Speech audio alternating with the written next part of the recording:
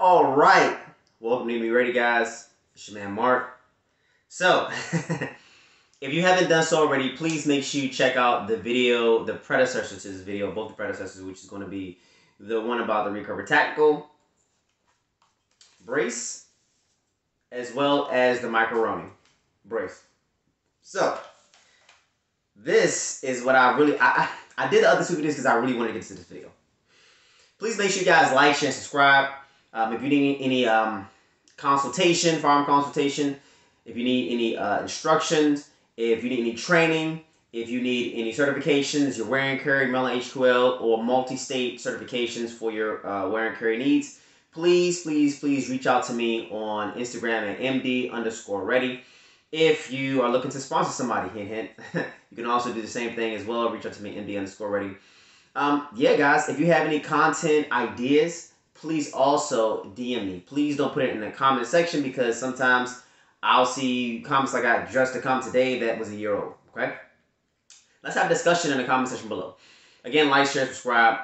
If you have either Recover Tacticl or MCK Roni, specifically tailored for the Polymer 80, let me know. Let me know if you like it. Let me know if you think if it's a gimmick, if it's not even really worth it, if it's useless. And I'm going to let you know the pros and cons for both of them and which one I do or do not like and why I do or do not like them both. So let's get into the information. This is going to be the Recover Tacticl. Okay, you see I have the optic off right now. I'll tell you why once I make sure this thing is clear. It's clear, of course. So we'll go ahead and lock it back. So, Recover Tacticl. What I do not like, I'm going to start off negative, right? But it is what it is. I do not like that this is kind of a permanent solution to a degree. It's not like you can lock it in quickly like with the MCK Roni. So you have a bolt here that you actually screw it in. And that bolt will allow for you to be able to have it pretty much fixed to the pistol. It is a brace. Okay, it has a blade here with a strap.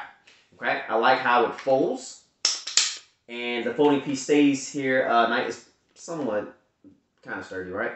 You also have a vertical angle foregrip. Angle foregrip. And you put a little bit of pressure there, snatch the magazine out, you're good to go. It also acts as a grip, right? You know, protect your hand because you don't want anything flagging in front of the muzzle. Definitely don't want that. Now, it's a little bit smaller than the MCK Roni, and it's a lot lighter. And again, it comes with a holster. So I know I kind of went out of order, right? Again, things I don't like. I don't like the fact that it's pretty much permanently attached, and I don't like that it's not as sturdy as the MCK Roni.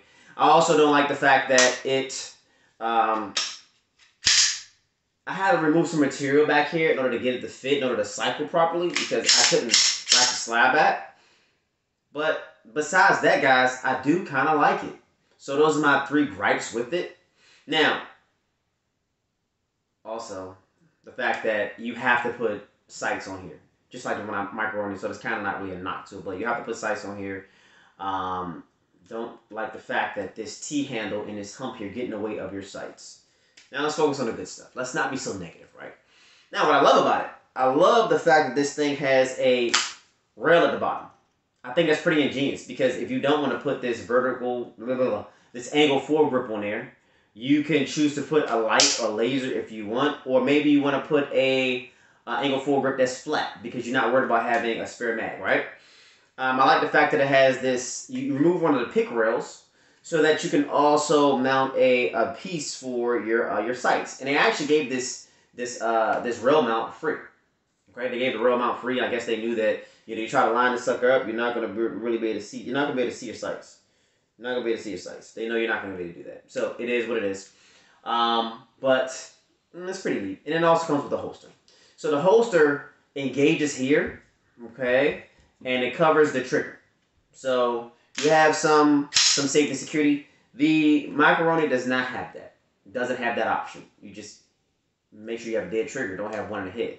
So, but it doesn't feel as sturdy, guys. It just doesn't. It's just something of it doesn't feel sturdy.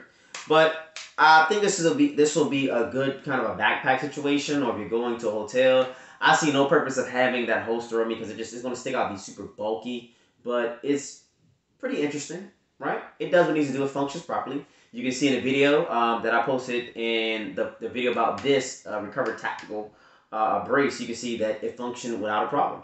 And it can shoot open with the brace open or closed. Now, enough about this one. Let's now jump to the, make sure that nothing's in there, dead trigger. Now, let's jump to the MCK Roni. MCK Roni. Make sure it's clear. Even when I didn't let the charger handle go, it just feels, I don't know, it just feels better. No pun intended, it just does. So, with the MCK Roni, what do I love about it? I love the fact that, number one, I can now put my Polymer 80 inside of here. So this is a Polymer 80 Glock 17 Gen 3 that I put together. I love the blast cam on the end, right? To kind of keep the blast further away from you, since instead of you, when you're occasionally shouldering it or if you're touching your cheek, something of that nature, the firearm is going to be close to you versus when you're typically shooting, it's out and away from you. So they have that blast cam there. That is awesome. Keep the blast away from your body. Good. The Gen 2 also has this magazine release, which I talked about in the former video when it's specifically tailored to this MCK Roni. Also, it just feels higher quality, guys. It just does. So you can also shoot it again, just like with the Recover Tacticl, with the brace closed, right? And I love the Gen 1, and I love this one just as much, right? The optic sits on there nicely. Now, this brace does seem like it's a little longer than my Gen 1. I'm not really sure, but it just feels different. It feels different. It feels a little longer, which will give you a better length of pull and also give you better options for when you're occasionally touching your shoulder or your cheek.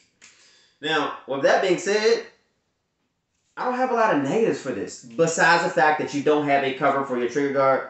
So, of course, you do not have a cover for your trigger guard, right? So, with the holster, with the Recover Tacticl, it has a place to cover the trigger guard. But then when I think about it, honestly, chance of me really having that firearm or that brace pistol in a holster, you know, it's slim to none. So let's go and remove that from the equation. So neither one of them have options to cover the trigger, but this one does not have a holster, which I wouldn't put it in a holster anyway. But the Recover Tacticl does have a holster. And if you want to cover the trigger, you know that you have that option if you're traveling or something like that, right? Or if you have it stowed away in a location where you can just grab it quickly out of the holster and deploy the brace to go ahead and get to work. You do that. So, honestly, guys, between them both, which one do I prefer and why? Honestly, it doesn't even matter, to be honest with you. You know, it really doesn't matter which one you get, but I would just think about this. You get what you pay for. I have not had to mill anything down with this particular brace. The Gen 1 works perfectly. I prefer the Gen 2 MCK Roni, if you can pretty much tell I didn't mean to be biased or something like that. But the fact of the matter is, with this Recover Tacticl, guys, I had to remove material from something that I spent $200-something on in order to make it function properly. And I don't think if I'm spending any amount of money that I should have to do any additional stuff to make sure a product functions properly. Recover Tacticl, you can reach out to me. I'm just a guy trying to build a YouTube channel. I'm not trying to ding your product. But the fact that matters in my particular case, these are the issues that I experienced. Okay? Now, MCK Roni, 0 issues at all. Okay? None. Everything was flawless. So, with that being said, guys, please make sure you guys like, share, subscribe. I know I went a little out of order beginning with the Recover Tacticl when it dealt with you know, my likes and dislikes, but I just had this love-hate relationship with this thing, right? Oh, bonus, it comes with a sling if you get the entire kit. So, but I just had some issues, and I had tried so hard to make this thing work, and it works now, but I just shouldn't have I should have been able to just plug and play. So my gripe is done. I like them both, and to be honest, this one is still in use. It's in use, right? But this is the one I'll actually go to first. So, with that being said, guys, I appreciate you guys tuning in.